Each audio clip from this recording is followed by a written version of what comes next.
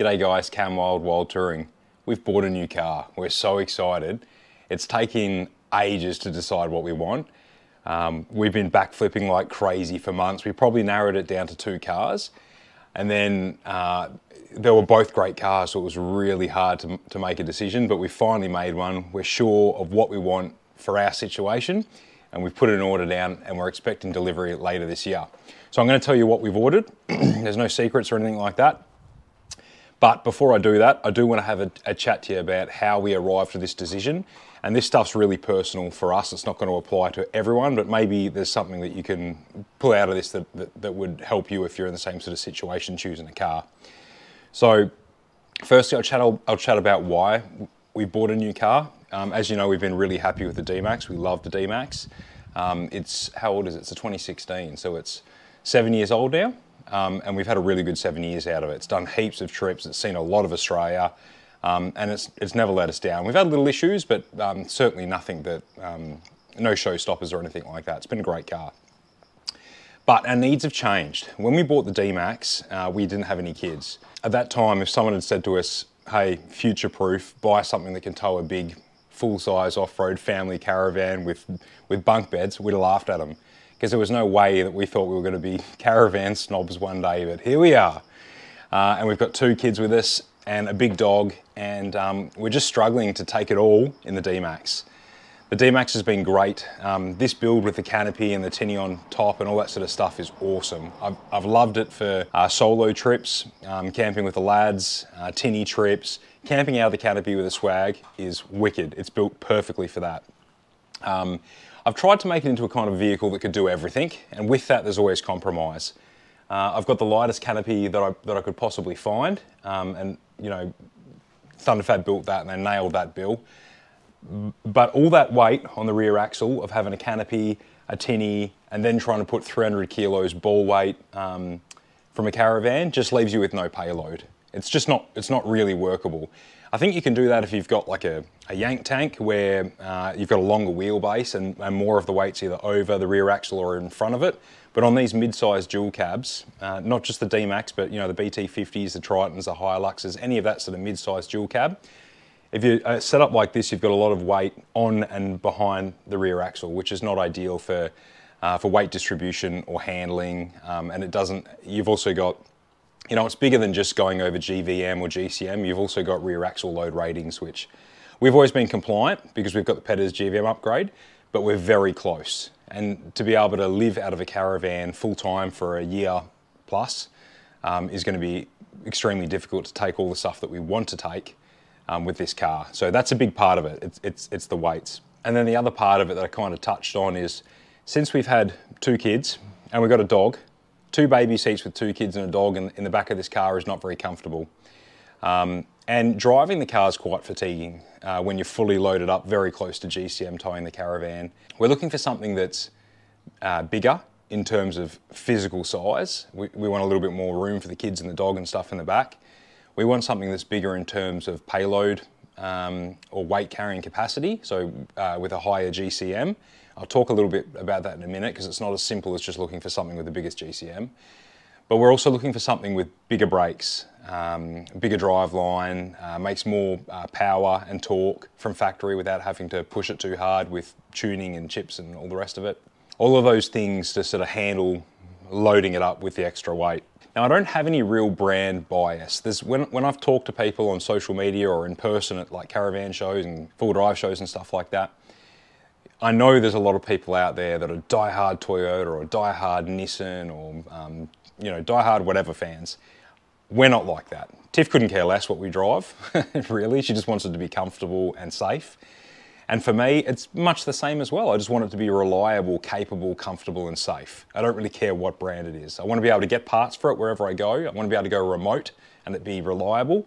And I want it safe, to be within my weight limitations with the family on board and be able to handle well and pull up well and for us to be able to survive in the event of an accident. So they're the things that are my priorities. I don't really care what brand it is. On that note, I've had a lot of different brands over the years. Since I've been YouTubing, I've only had a couple of cars, so you may not know this about me, but I had a bit of a problem with buying and selling cars as a young lad. So luckily this was before the YouTube days, because I've done some pretty stupid stuff with cars, and I'm not condoning that, but here's a look at some of the cars I've owned over the years. I've had a MQ Nissan Patrol. I've had a Suzuki Vitara, which is pretty cool. I've had a couple of GQ Patrols. I had one wagon and one ute, one petrol, one diesel. I've had a couple of petrol Pajeros, the V6s, and I think both of them end up doing heads, and both of them I pulled down and replaced in mum and dad's driveway as a young fella. That was not fun, there were parts bloody everywhere. I've had a couple of Land Rover Discoveries, one diesel, one V8 petrol. I've had a Jeep Cherokee, which had electrical issues, surprisingly. I've had a 75 series LandCruiser ute, that was an old diesel. I've had a 105 series LandCruiser wagon, that was a diesel that I put a big turbo on and was horribly unreliable after doing that. That was the 1HZ. They were an alright motor if you didn't do too much with them, but when you started modifying them, they hated life. And I had a Nissan Navara, and I'm sure I've missed a few. I also had a lot of sedans and stuff when I was even younger. I was into my Falcon sedans. Anyway, I've had a few cars, as you can see, and we've got all the brands there. There's, yeah, the big ones, Nissan, Toyota, Land Rover, Jeep, Suzuki, Mitsubishi. We've had a few. Anyway, what I'll do is I'll show you my spreadsheet where I've narrowed down, because there's quite a lot of vehicles available today, and I narrowed down what was going to be suitable for us. Righto, here we go. So up the top there's the vehicles that I've compared. A few things here that we'll talk about in a minute. But first, let's talk about payload. So this is how I've roughly worked out what sort of payload we need from a vehicle, and I'm not including the ball weight of the caravan that we're towing. Now, all this information is specific for us, because I've made this for me. This is not going to apply to everyone, and some of the information that I've got, you got to remember pricing and stuff's going to be different state to state. So this is quotes that I've had for gear. It may be different in your state. But here's roughly how much sort of payload I need. So these are the things that I know I'm going to have on board. My family, and I've left some weight there for future proofing because kids are going to get bigger. Steel bull bar, winch, roof rack, side steps, drawers, 12 volt system, a fridge full of beer, some recovery gear, some tools, some water on board, general luggage, you know, kids' toys, shoes, whatever. A tinny on the roof, we'll talk about that a little bit later. So I know that I need a minimum of 830 kilos payload, remembering that I've also got to have ball weight of the caravan that we're towing, which I'll talk about in a minute. So yeah, I need 830 kilos payload. So like I said, here's the vehicles up the top that we were looking at. You'll notice that I'm missing all the bigger yank tanks, like the Ram 2500, the F250, the Silverado. A couple of reasons for that. And it same applies to trucks. I'm missing like the Isuzu and Fusos and that kind of stuff, the light trucks that a lot of people are towing vans with. They're awesome. Yank tanks and trucks make wicked tow rigs. They're not for me because I want a vehicle that's going to be a great tow rig. It also needs to be a day-to-day commuter for me when I'm not full driving and caravanning and traveling. I still need something I can get to and from work in. I need something that I can drop the kids off to school or daycare in. And then I also want a vehicle that is capable and reliable for going remote on swag trips when I'm not towing a caravan. So I don't fancy driving a 4-ton plus super wide vehicle down tight tracks and onto soft beaches and stuff by myself, because some of you are going to disagree with me, but from my experience, the bigger the vehicle is and the heavier the vehicle is, the bigger and heavier vehicle you need to try recover you. And that's just how it is. If I get the Dmax stuck on the beach and someone comes past in any other sort of mid-size full drive, they can probably pull me out. Get up, get up, get up, get up, get up, get up. That's my personal thoughts on the matter. And with the yank tanks, same thing. Awesome tow rigs, but they're really wide, they're really long, so your ramp over angle and your width on the tracks and stuff is compromised. And also parts and being able to get servicing and repairs around the country, it just gets a little bit more difficult. Oh, look, the other reason was my price, or the price, my budget. So I just can't afford an F250, a Ram 2500. I can't afford to build a truck either, which is one of the primary reasons as well, let's be honest. Anyway, that's why they're excluded. I did put in the Ram 1500 and the F150 because I know a lot of you guys are looking at them, so I thought I'd put the figures I could find in there. The F150, there's not much on it yet in Australia. There's not that I could find anyway at the time of researching it. There's a rough indication of price, so that's pretty much all I've got there.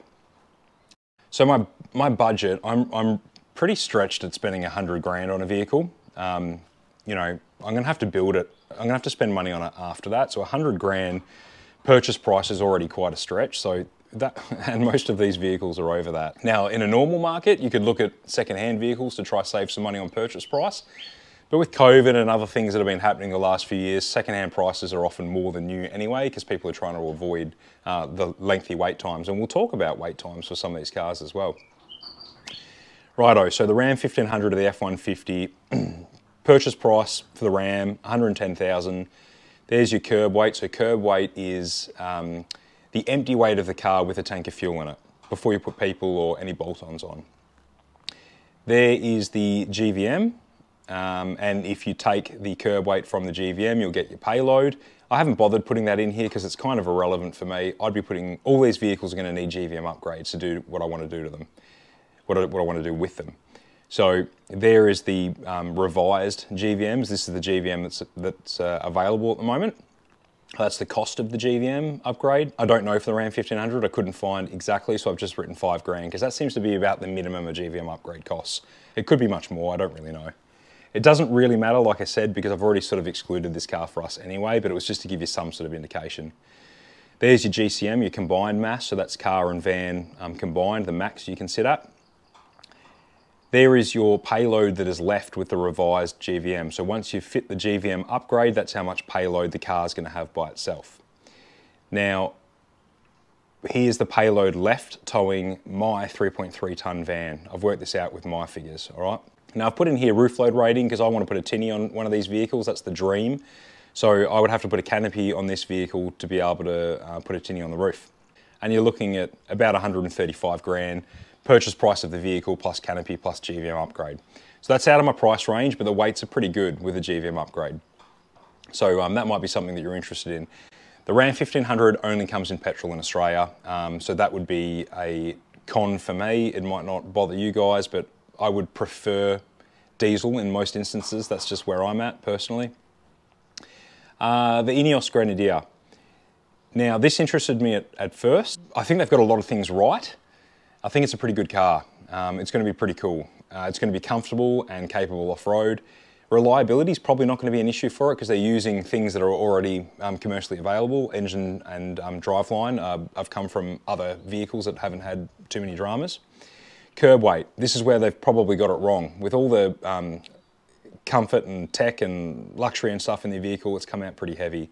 GVM of 3,550 leaves you with very little payload. 880 kilos of payload, and there's no GVM upgrades available at the moment. There will be. I'd be silly to say there's never going to be a GVM upgrade available, but I can't make an informed decision on a purchase now when there aren't the things available for it that I'd need to make it work. So right now, 880 kilos of payload. Now the GCM's pretty good at 7 tonne. But with my van on the back, I'd be left with 550 kilos of payload. Like you saw below, I need 830, so it just falls short there. Now, when a GVM upgrade does become available, your GCM is going to be the limitation. So you'd be able to tow, it's pretty impressive. You could tow my 3.3 tonne van and still have over a tonne of payload left. So when there are GVM upgrades available for the Ineos, it's going to make a pretty decent tow vehicle in terms of weight. Here's one of the major issues for me, 125 grand plus for the car. You know, purchase price of 120 plus whatever the GVM upgrade is going to cost. I'm just saying maybe 5 grand, I don't know. But we're looking north of 125 to get into an Ineos. That's out of my price range. Now here, this is pretty much the weights of my car, the Dmax right now, or any other sort of mid-size dual cab ute, especially like these Thai-built ones, the Hilux, Dmax, Navara, BT50. They start around 50 to 60 grand. This is sort of averaged across a couple of these models. But a curb weight of 2,100 kilos, a GVM of 3,100 kilos, take those away from each other and we know it's got a 1 tonne payload, which is pretty good, but the GCM is the limitation of these vehicles. It's only 6 tonne. So we do a GVM upgrade to get it to 3,500 like I did on my car, but by the time we stick a 3.3 tonne van on, we're only left with 600 kilos payload. You need, I mean, I would have to put a canopy on it to be able to use it for camping and to be able to store all the gear that I need, and to put a tinny on the roof. I'd have to put another aluminium canopy on it. So if we find a really light aluminium canopy like my one from Thunderfab, around 200 kilos, like that's, I'm being really conservative here. If we put a 200 kilo canopy on it, we're left with 400 kilos of payload if we want to tow 3.3 ton. We know we need 830, we're well short. And that's the issue I've got now. That's why when I want to tow the van, I've got to gut the canopy, take everything out of it, and there's no way I'm getting the tinny on the roof. So that's sort of the issue I've got now. Plus, if you look at the price, by the time you stick a canopy on it, like my car, the car's going to owe you, the best part of 85 grand. So if you have to put a canopy on them, it's not going to be a cheap build. Mine owes me, I worked out the other day, it's disgusting, but it owes me, just as it's sitting now, 110 to 120 grand for a car that only cost 40. So over-capitalising in a car? Yeah, probably. 79 series, LandCruiser Ute, dual cab. I love these things. They don't make a hell of a lot of sense for a few reasons I'll talk about in a minute for me. But I've just got a soft spot for them. They're cool. They're a big diesel V8. They just look tough. There's so many spare parts and aftermarket parts available for them. It's not funny. You can do anything you want with them. They're pretty cool. Now, I did actually order one about a year ago. And I was told that it would probably arrive around now. And no fault of the dealer that I purchased through. One of the dealers down south, Bunbury or Boston, can't remember. But things have blown out. They've gone from 1 year to, maybe in 3 years. And that timeline just doesn't suit me anymore. Plus, we all know there's going to be engine and probably driveline changes. They're probably going to follow suit with the 300 series and put a hot V in it.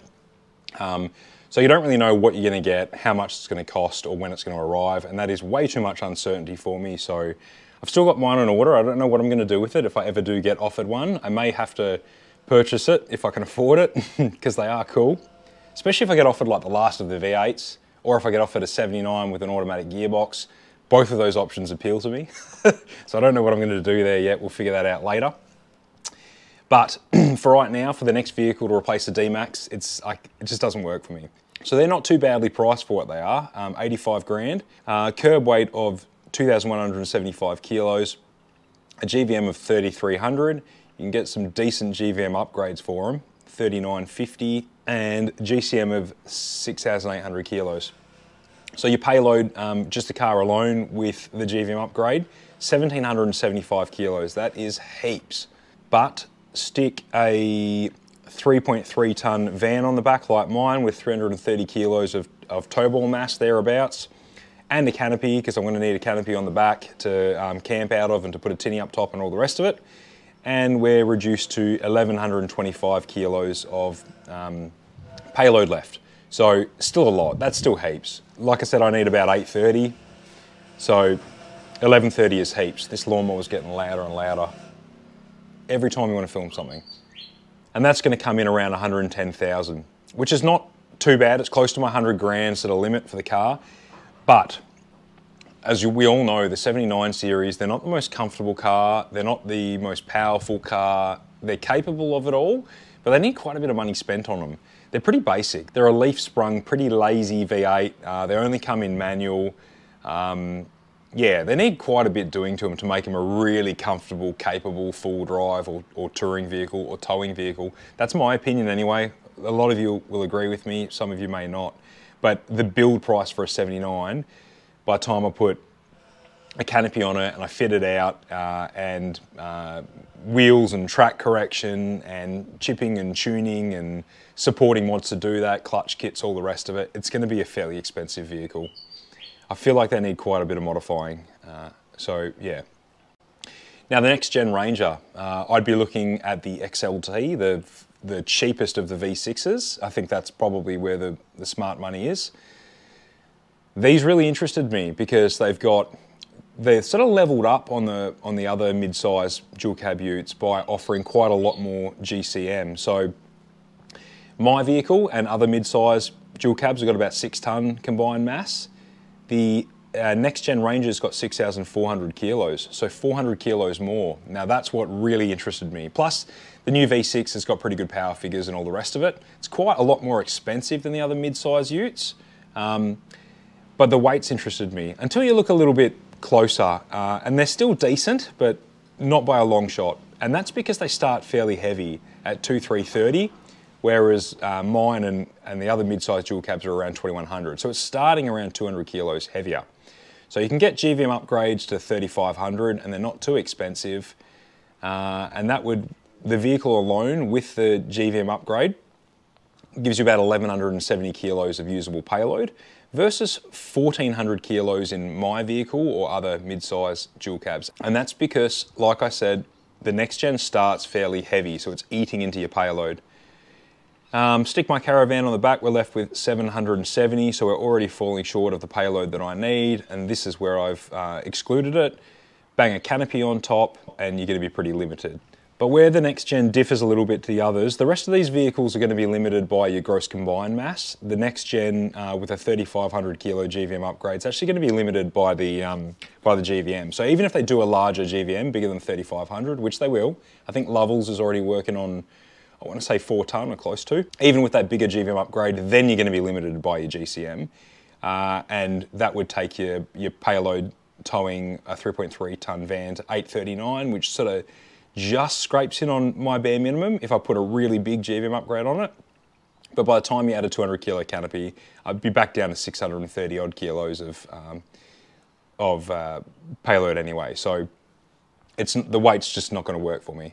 And then the price to do all of that, to buy the vehicle for 75, to stick a 20 grand canopy on it, to stick a 5 grand GVM upgrade on it, it's going to owe me $100,000 by the time I'm done anyway.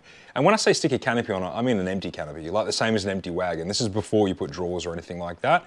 There's no point talking about that because whether I buy a wagon or I put an empty canopy on a vehicle, the cost of fitting them out is relative.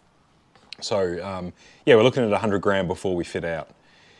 Now 200 series LandCruisers, I've got mates with 200s and they are beautiful cars and I love them and they're king of the road. They are, you know, they've got that reputation for good reason because they tow really well. They're capable off-road, they're reliable. They've really proven themselves over the last sort of decade they've been available. Now you can't buy them, you obviously can't buy them new anymore. So I'm looking, this is probably the only vehicle that I would have considered second-hand. So the price is 90 to 120,000 for a neat, low kilometre, unmolested model.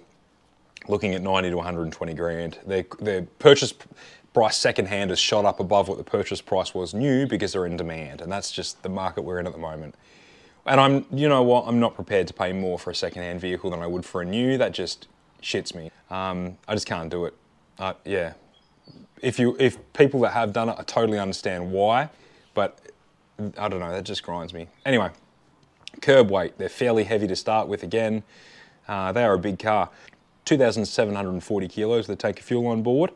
GVM of 3350, so they have very limited payload without a GVM upgrade. So anyone who's towing, who's got a kitted out 200 series and they're towing a heavy full-size family off-road van without a GVM upgrade, you are almost definitely overweight. You can get GVM upgrades for them. You can get a 3800, up to like a 4200. There may be others. These are just ones that I've quickly been able to find. And depending on what size GVM upgrade you get, you're looking at like, you know, 7 to 15 grand. Combined mass of 6,850, which is pretty good.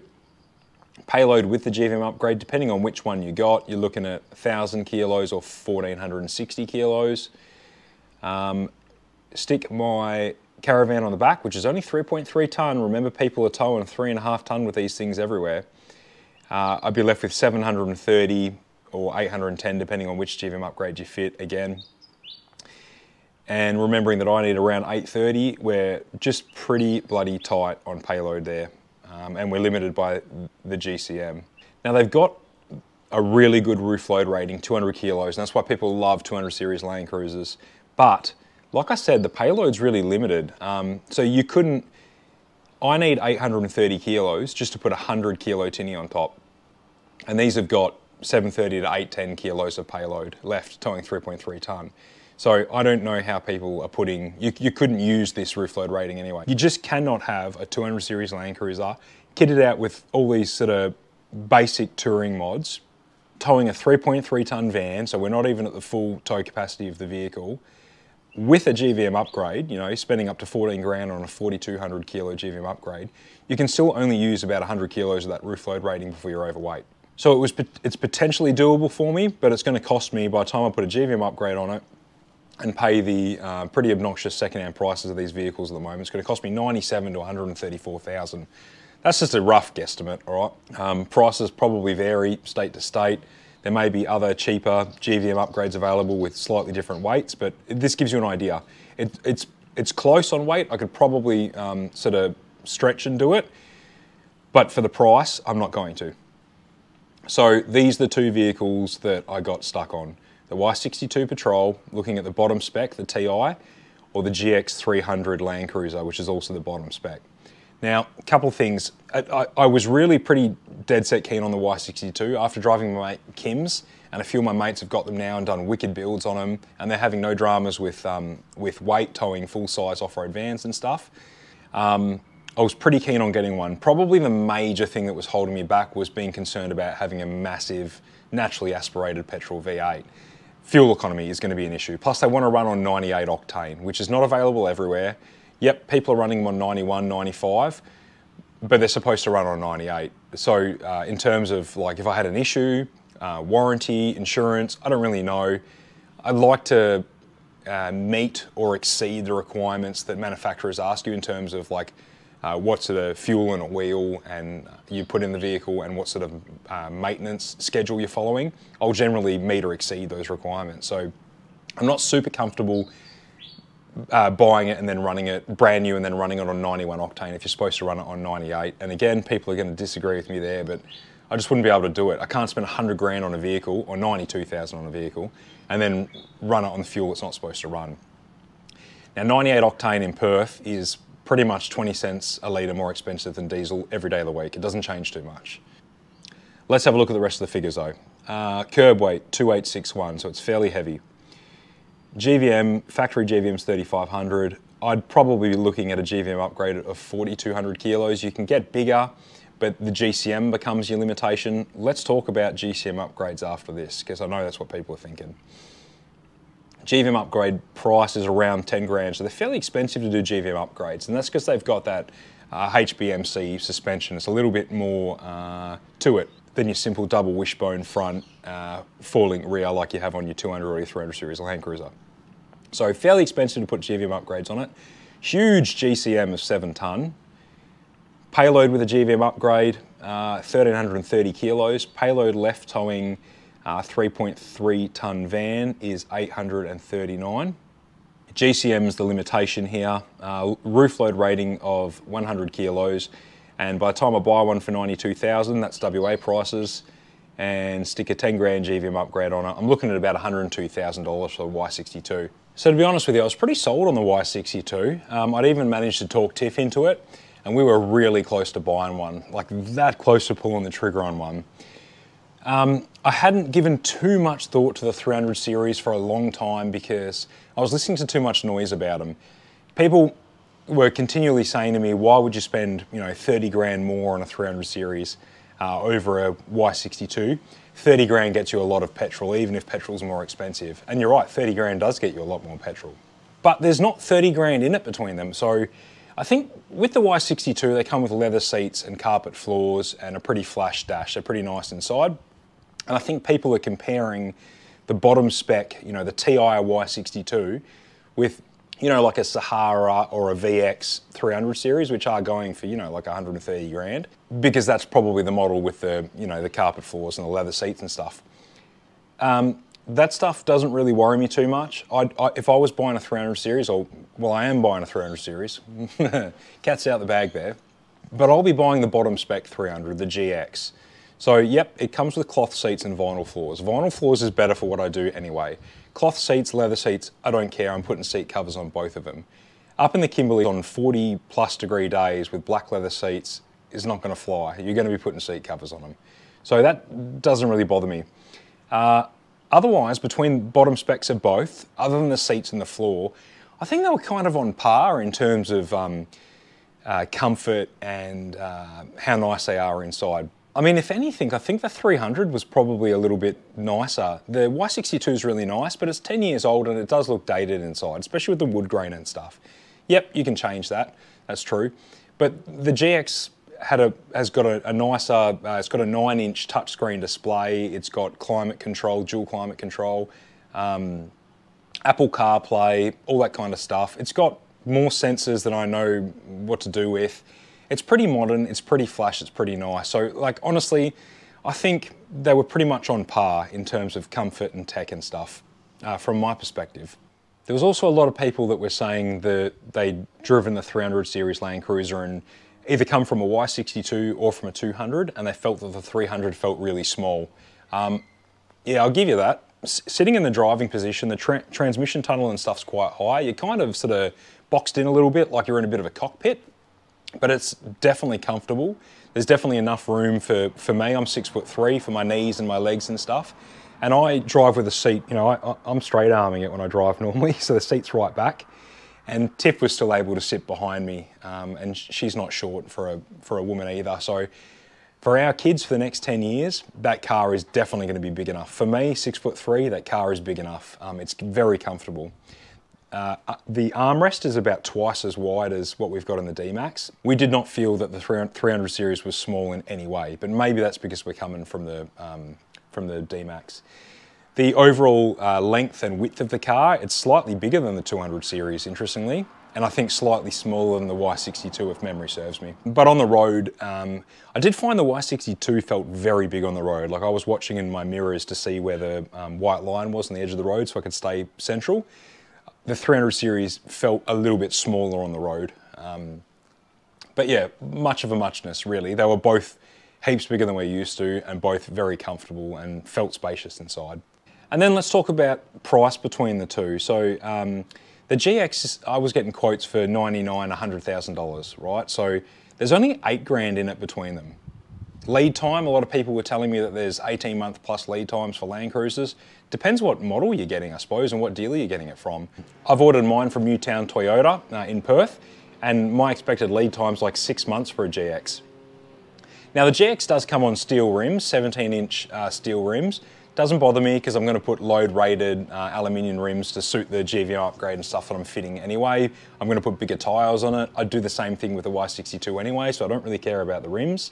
The GX 300 comes with a raised air intake. I'm not going to call it a snorkel because the factory Land Cruiser snorkels are never sealed properly. They're generally a couple of pieces, and I think this is no exception. I think it's a 2 or 3 piece design, and I'll either be replacing that with a proper snorkel or I'll have to find some sort of way to seal it. I don't know yet. But it starts a lot lighter. The 300 is 2495 curb weight. So you're 350, 360 kilos lighter to begin with. The GVM, 3280. By the time you put a GVM upgrade on it, Petters do a 4090 GVM upgrade, or they're going to be doing that anyway. Price, look, I'm not certain on that yet because I haven't got a final price on it, but it's going to be a lot less anyway than the Y62, and that's because the suspension's a lot simpler in many ways. The 300 series has adopted the same suspension as the 200, so it's got the double wishbone front and the 4-link rear solid axle, so it's going to be substantially cheaper to modify. It's just a simpler design, and that's going to even up the price in the end between the two. GCM 6750, quite a lot lower than the Y62. But remember, it's starting 360 kilos lighter. So once you fit your GVM upgrade, you've got nearly 1600 kilos for the 300 versus 1340 for the Y62. Hitch my 3.3 tonne van on the back, and we've got 950 kilos of payload left. And that for me was one of the major standouts for the 300 when I've crunched all the numbers. It's got a lot of payload left towing my van, a lot more than the other ones that we've been looking at. The 79's got a lot more, but I can't get one, so we're excluding that. Roof load rating for the 300, 92 kilos. That's like the lowest of the bunch. But that figure, I'm going to do a video on that later once I get some firm information, but I suspect that that's not as it seems. It may be a bit higher than that, but I'll do a video on that because that's an interesting topic in itself. So 300 series cruiser, by the time I put a GVM upgrade on it, I'm looking at 105,000 versus 102 for the Y62. These are the two models that I was deliberating on. I think I would have been really happy with either of them. I think the Y62 is a big naturally aspirated V8. They're a big car, they're comfortable, they're powerful. They're probably the last of the big petrol V8s that we're going to get in Australia. I think the next decade we're probably going to be driving hybrids or EVs anyway. So it had that cool factor. They're proven. There's a lot of aftermarket parts available for them.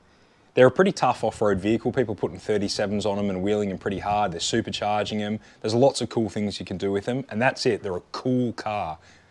So I understand like the cult following.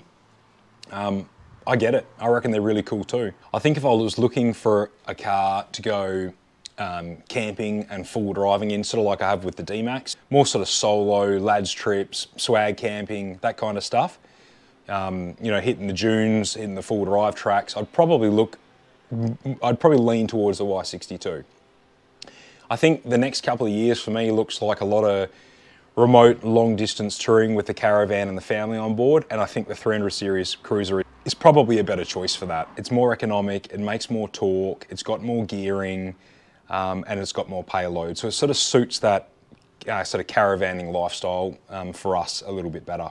But yeah, let me reiterate, I think I would have been happy with either. They're similar price, similar lead time, similar sort of comfort. They both drive beautifully. The weights are, you know, there's 120 kilos between them for me, towing the van. So yeah, I think I would have been happy either way. I've just slightly leaned towards the 300, and Tiff and I have ummed and ahed about it for ages, and that's just the way that we decided we want to go.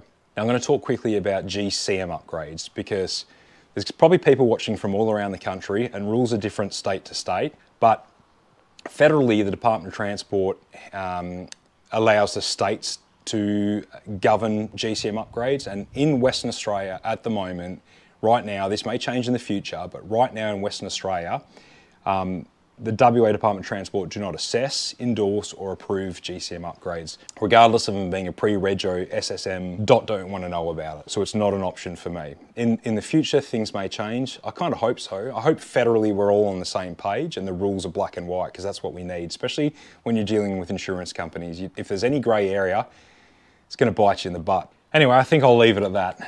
My mouth's dry and I've run out of coffee, so that'll do.